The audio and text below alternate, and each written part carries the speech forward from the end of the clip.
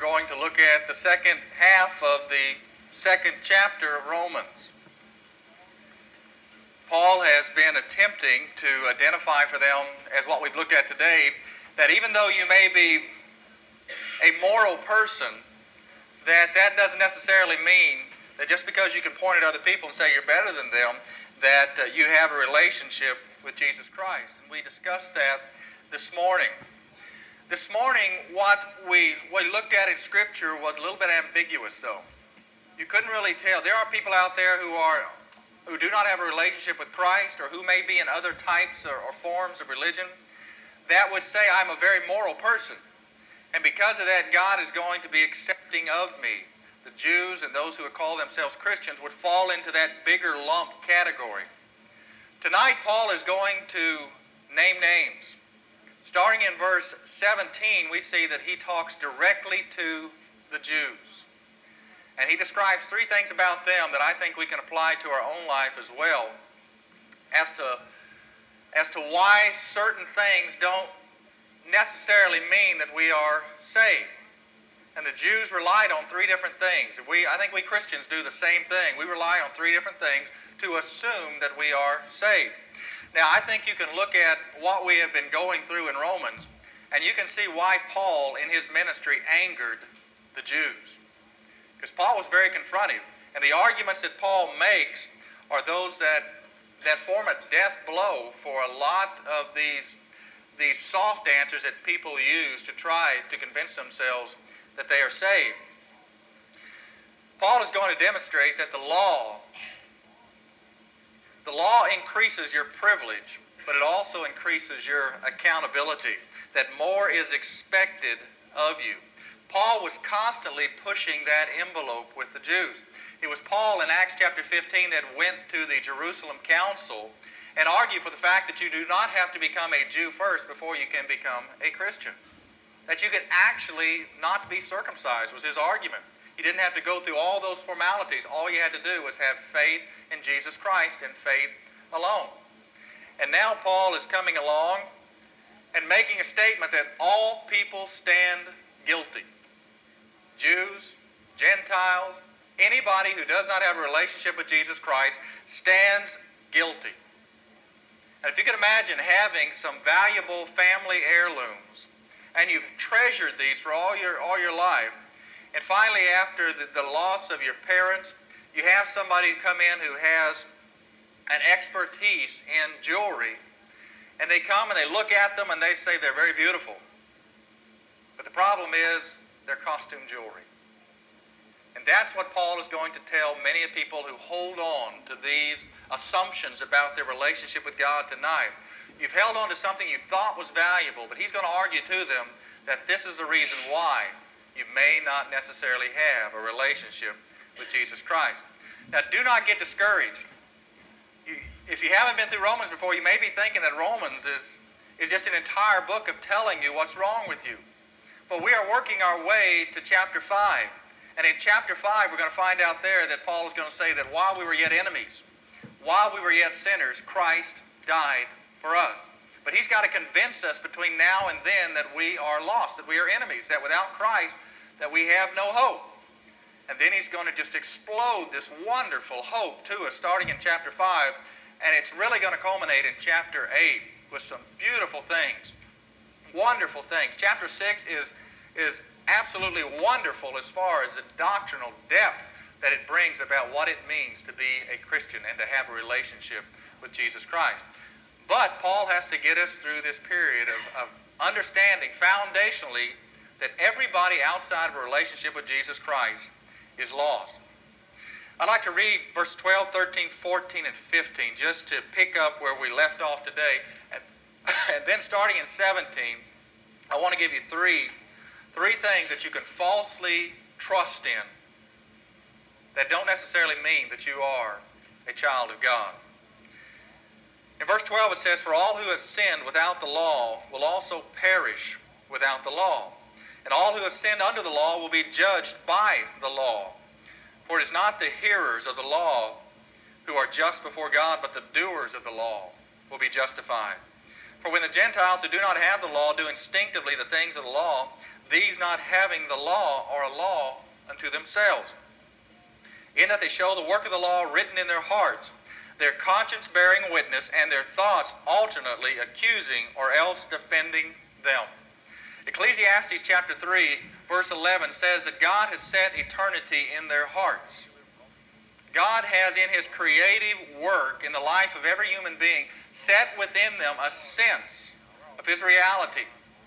You can bring all these arguments and false assumptions in, and you can actually bring a person to where we see a lot of people today, at least calling themselves atheists. But God, in the raw material of every person, puts within them, He sets within their hearts eternity.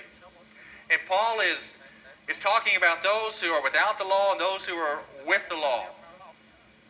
All of them are going to be judged. They'll be judged differently. If someone is given the light of the law and understanding God's revelation, they'll be judged in accordance to having that revelation available to them. But if somebody does not have that revelation available to them, and many people across this world today still do not have the Bible, if it's not in their language, they have not been confronted with the gospel or the Bible itself for whatever reason, they will be judged in accordance to not having that particular knowledge available to them. But Romans chapter 1 says they will be found guilty without a relationship with Christ or without responding to the light that they have been given, the light of conscience and the light of natural revelation through creation. They'll be responsible to both of those things. Now, Paul is saying in verse 13, it's not the hearers of the law who are just before God, but the doers of the law.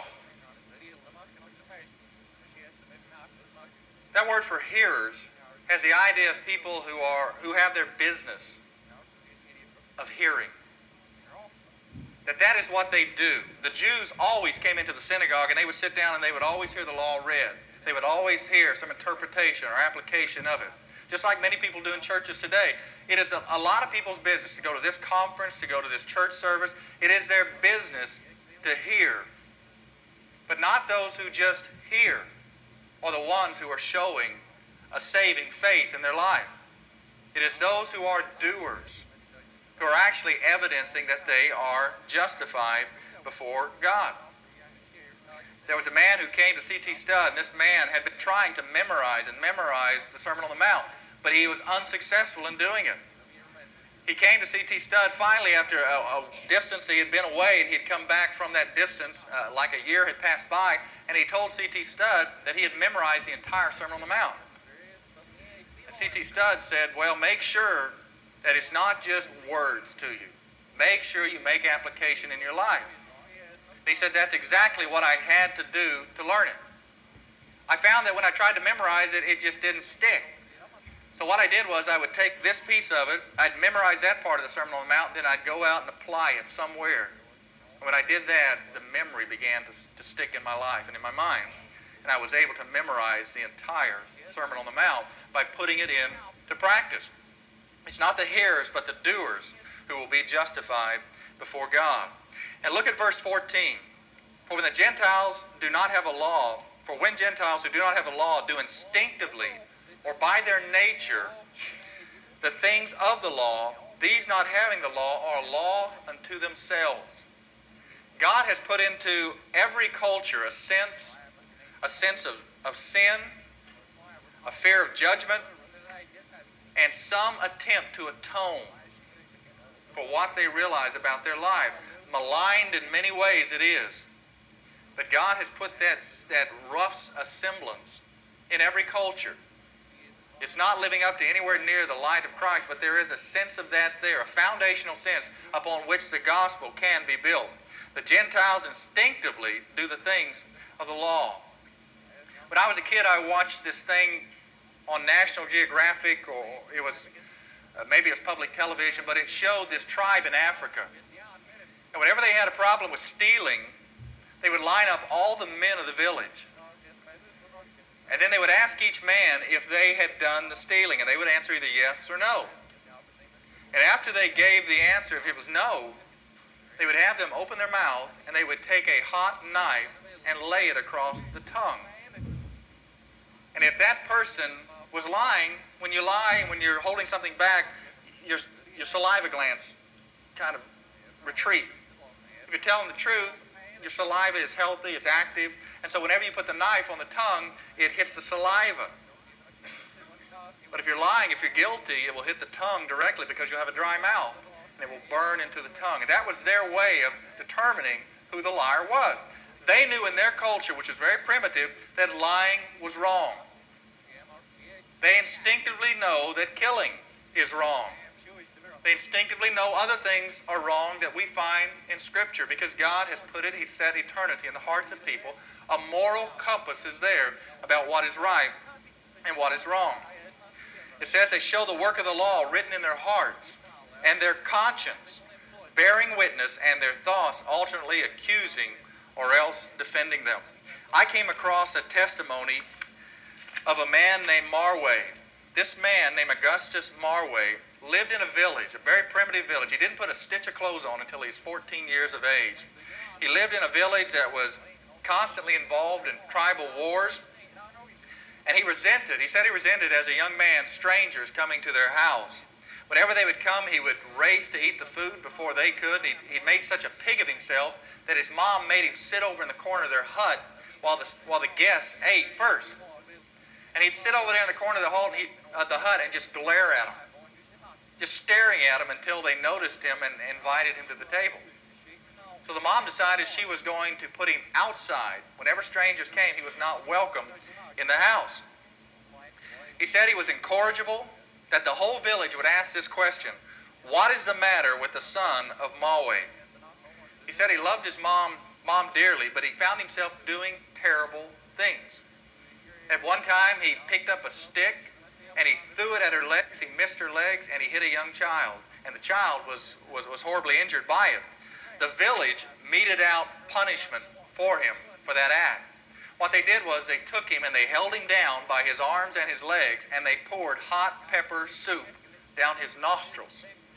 Now that's a new one. We can try that maybe and see if that works as well. If we can, Campbell's will make maybe a soup that'll be a disciplinary soup. But that's what they did.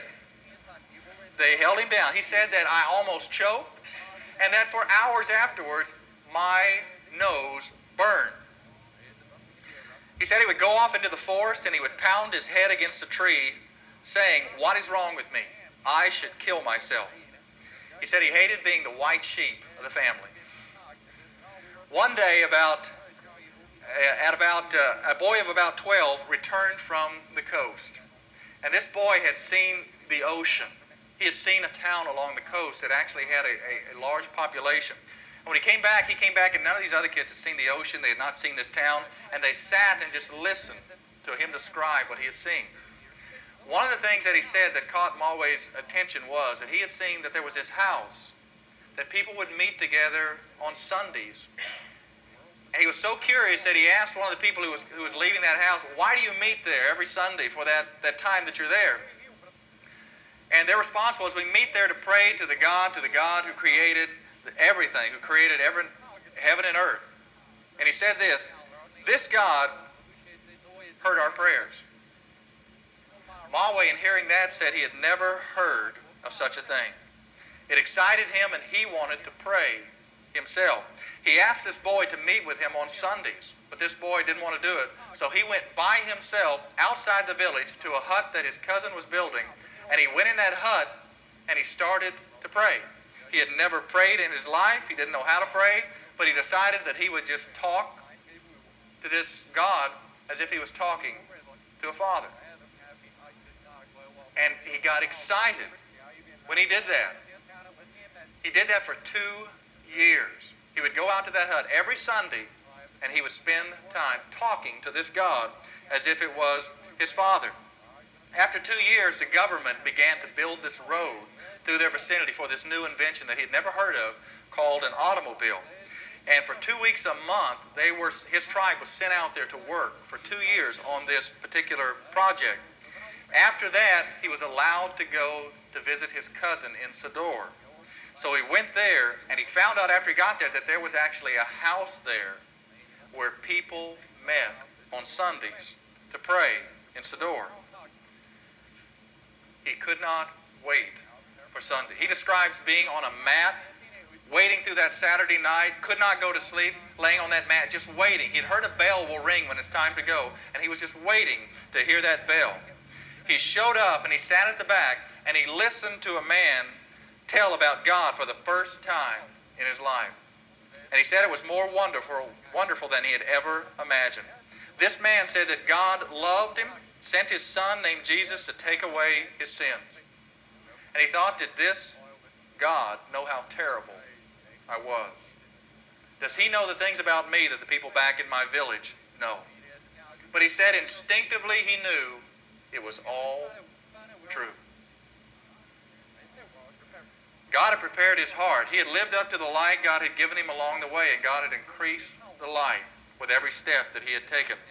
He gave his heart to God that morning, and this man, Mawe, became in our generation the most significant man in Liberia for building churches and establishing churches and evangelizing there in that particular country.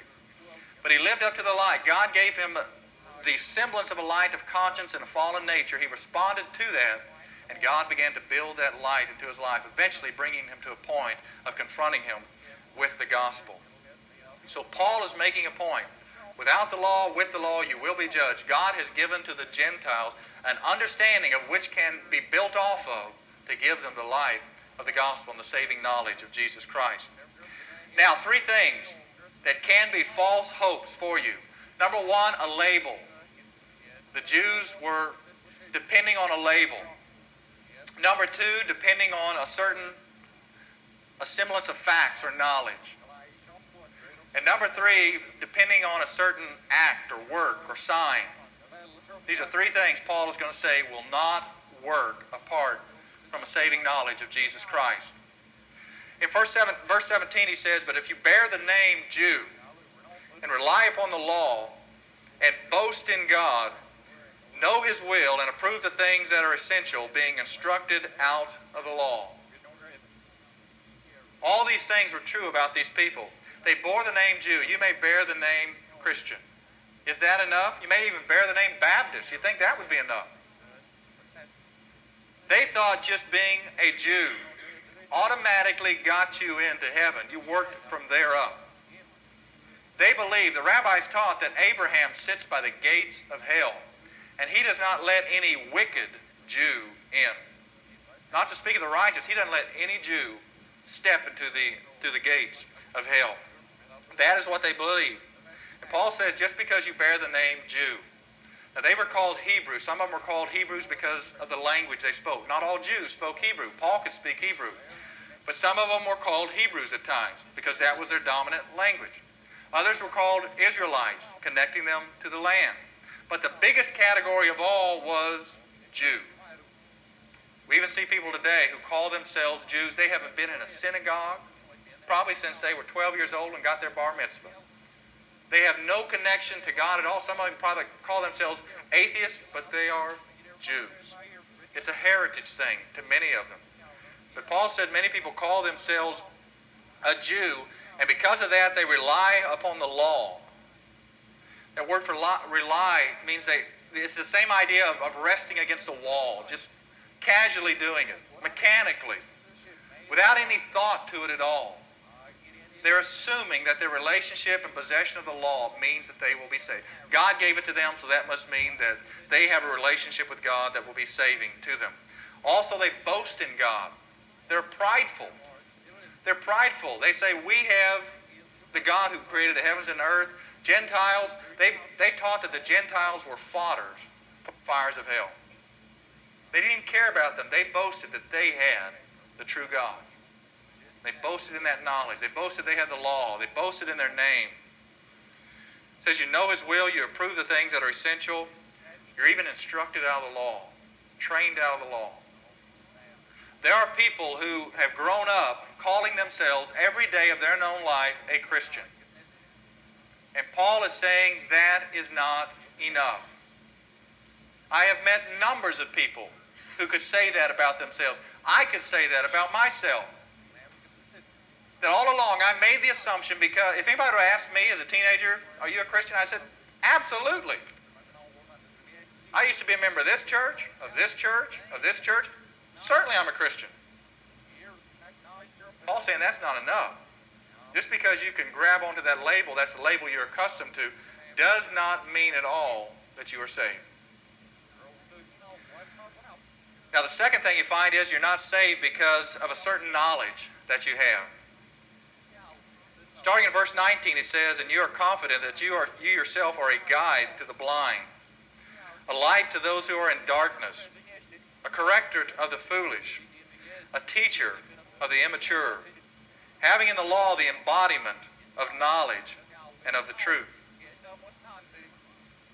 My brother, my mom said, she used to teach the teenage class at our church at Manford, Oklahoma. She said my brother could answer every question, every Bible question that you can imagine. He would always be the one that would find the answer first, or give the answer first. My brother today could not be farther away from God. But there was a time in his life when he had all the answers. I used to ask him questions. You know, what about this? What about this? As God was working in my heart, he was the one I went to. But when he got older, he got out of the house, he turned his back completely on God. But he had all this knowledge. It would amaze you how much knowledge the Pharisees had. And yet that knowledge never led them. Jesus said, "You search the Scriptures. You should be finding me there because it speaks of me." They had all this knowledge, but they had this pride, all these blinders on that kept them from ever finding the genuine truth. Just because you have a lot of knowledge of the Bible does not mean that you have a relationship with Jesus Christ. There are people who are PhDs in all different fields of knowledge across this world. They have invested a lot of time in learning facts and figures and ideas and concepts. You can do that with the Bible. There are people who teach the Bible in seminaries and in universities. So I dare to say there's no way that they are saved. I took a course in religion at Oklahoma State University, and that guy could not be saved. And yet he had a lot of information. He had done a lot of studying, had a lot of knowledge. But that doesn't necessarily mean that you are saved. Look at the sarcasm. Paul is saying, look, this is the arrogance that they had. You're confident that you yourself are a guide. This is how they saw everybody else, the blind. You're a light to those. Everybody else in their mind was in darkness. You're a corrector. Everybody else to them was foolish. You're a teacher. Everybody else to them was immature. When Lynn was pretty new in Christ, she went to get a haircut one day, and I had just told her a joke. And this joke was a joke about Oral Roberts. And it was a joke about when they were building the prayer tower. It wasn't a prayer tower, it was a large hospital. In front of it they had these praying hands. A lot of money went into building that. And the joke was, you know, how do they raise money? Or how would they get the hands to stay together because they had a problem with the hand? They put them up there and the one hand would come down. And they constantly could not keep it up. So there was one guy on the construction side who became aware of the problem. They said, we just cannot keep the one hand. These hands are as tall as this building is. Just one hand up, it keeps falling down. He says, I know how to keep it up. Reached into his back pocket and threw a 20 in, and the hand went up and held the 20. So she told that joke. She thought it was funny, and she told that joke to the lady who was cutting her hair, who happened to be a strong charismatic. And this lady began to tell her that Baptists, found out she was part of a Baptist church and marrying a Baptist minister, that Baptists, that's kindergarten Christianity. They are those who are immature. Whenever you start to speak in tongues, you will start to grow in your faith.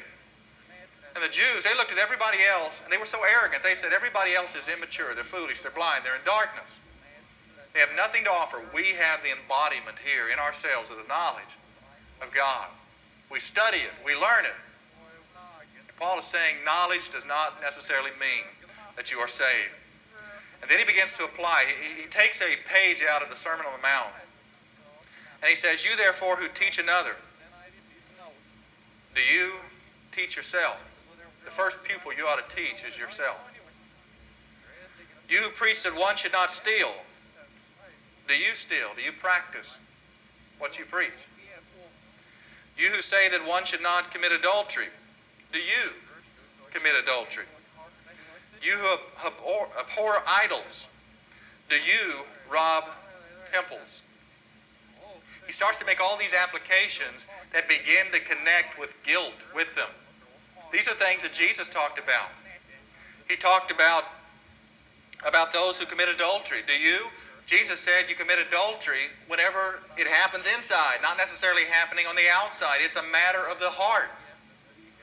It talked about, do you preach that one should not steal? But do you steal yourself? Do you preach that someone should not murder? Jesus said, whenever you say raka, whenever you say that somebody's life is not worth living, that's the same as mentally killing them and saying they're of no value. You might as well just physically do it as well.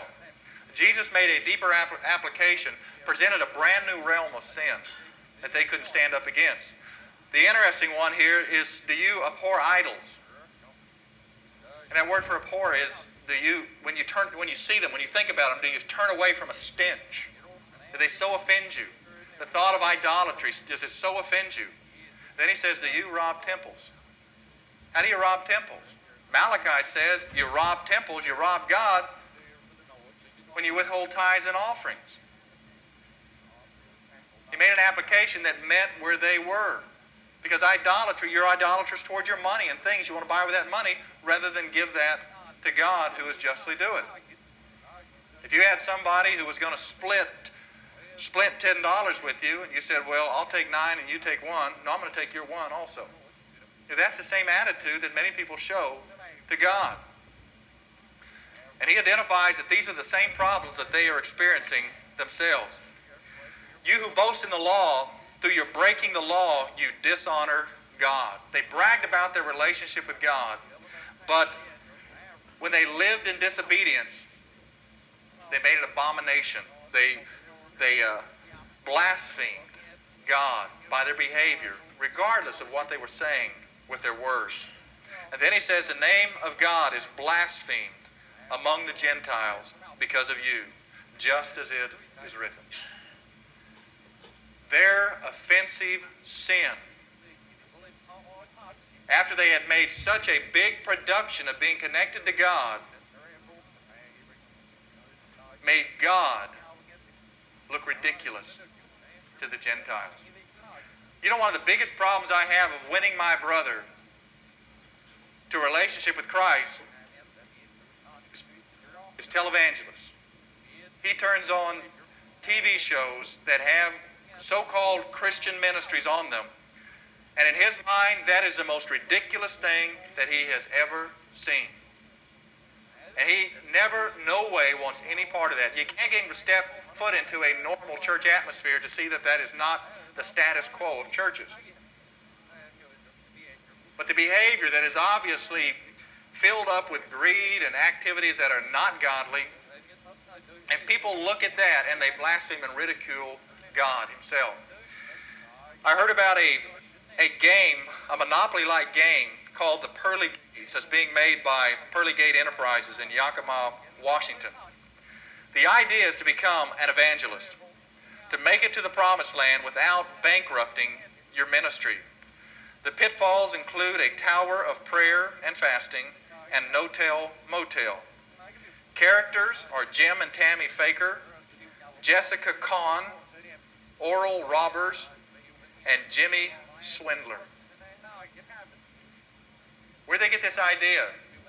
By real-life events of people who call themselves Christians, who for all practical purpose display to the world that we are it in what it means to be a Christian. Just because you have a certain knowledge doesn't mean that with that knowledge you aren't dishonoring God by your behavior. And the very fact that you say, I know God, I have a relationship with God, I know all this about God, and then you act this way. You know, David, when David fell, it said that he had given the enemies of God reason to glory. Because he was so tightly connected with God, and then did what happened? It gave those who wanted to ridicule God an excuse to do that. Let me give you a last thing. Number one, you can't be saved by a label. Just because you have a label doesn't mean you're saved. Just because you have a certain knowledge of facts and things doesn't mean you're saved. And number three, just because you have a certain act in your life, a certain work that you've done, doesn't necessarily mean that you are saved. In verse 25 it says, "For indeed circumcision is of value if you practice the law. But if you are a transgressor of the law, your circumcision has become uncircumcision. So if the uncircumcised man keeps the requirements of the law, a Gentile, will not his uncircumcision be regarded as circumcision?" Cornelius would probably fit in that category. "And he who is physically uncircumcised, if he keeps the law, will he not judge you?" Oh, that was a terrible statement. A Gentile judge a Jew, who uncircumcised judge a circumcised? "Will he not judge you, who through having the letter of the law and circumcision are a transgressor of the law?" Circumcision would not keep him from being saved. Circumcision was required by Jewish law. They were required to do that in accordance with the law. Just like in accordance with what God demands for the Christian, baptism is required. But you can be saved and not baptized. You're disobedient, but you can be actually saved. It is not part of what it means to experience the salvation experience. In their mind, circumcision, this sign that they had, made assurance that they were saved or they had a relationship with God. We see that all over the Christian community today. We see this sacramental, covenant theology. That if a child is born into the world and a family of parents bring them forward and they are baptized as an infant, that in a sense solidifies their relationship with God, and they will confirm it later at a date and time. That was brought over from the Catholic experience by Protestants who did not want to change that, and it became a part of many of the church denominations who are most closely like the Catholic Church. Infant baptism, it does not save you. Baptism is a sign. It does not save you. Church attendance, it does not save you. They were counting on a particular act or work as confirming their relationship with God. And Paul is saying it does not confirm anything. It is just a physical sign. This wedding ring that I have is only meaningful if it is backed up with a commitment and a relationship. Just because somebody wears a wedding ring, anybody can put on a wedding ring. This wedding ring is a symbol of a relationship that I have. Somebody else could put it on and assume that it means something. It does not. Without the vows and commitments that go along with it, it is just another ring. Circumcision did not mean anything in the physical sign itself unless there was a circumcision in the heart by the Spirit. And then Paul gives this amazing statement. Amazing statement. In verse 28 he says, "For he is not a Jew who is one outwardly, nor is circumcision that which is outward in the flesh." And look at this statement. "But he is a Jew who is one inwardly, and circumcision is that which is of the heart, by the Spirit, not by the letter, and his praise is not from men, but from God." That must have shocked him.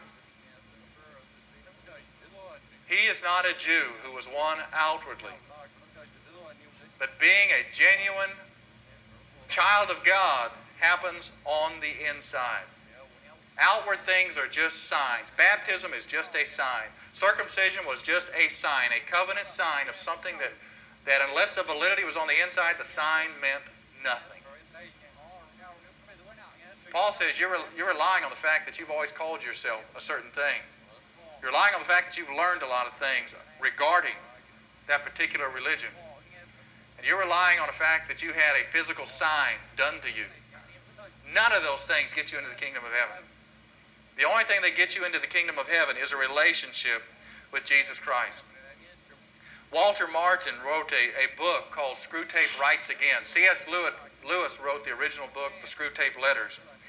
And the book that Walter Martin wrote is a counsel from Screwtape to his nephew, Wormwood, who was in training to serve Satan. And his uncle, Screwtape, writes to tell Wormwood how to handle the world so that the world will stay lost. The goal was churchianity. He wanted to make an enemy's church, and they called Christ, everything was reversed, so they called Christ the enemy. He wanted to make the Church of Christ, everything is similar to the real deal, but God's Spirit is conspicuously absent. The idea is to arrange to make the person devout Methodist, Baptist, Anglican, Presbyterian, or whatever. He must come to accept the church as a type of religious social club where people congregate and, in a word, Wormwood, help him to become more religious but for hell's sake, not more Christian. That is what we see Paul dealing with here. People who have become very religious, and in that religious atmosphere they are assuming a relationship with God. That relationship only happens in a surrendered life before the cross of Jesus Christ and putting our sins, placing our sins upon Him and allowing His shed blood to cleanse us and His righteousness to be placed upon us. It does not happen through any works, through any activities, any changing of labels that we place upon ourselves. None of that works. All of that plays in, but none of that does the work of salvation. Only relationship with Jesus Christ, dealing with one issue, the issue of sin, which is the one barrier that keeps us separate from God. I'm going to ask you if you would to bow your head.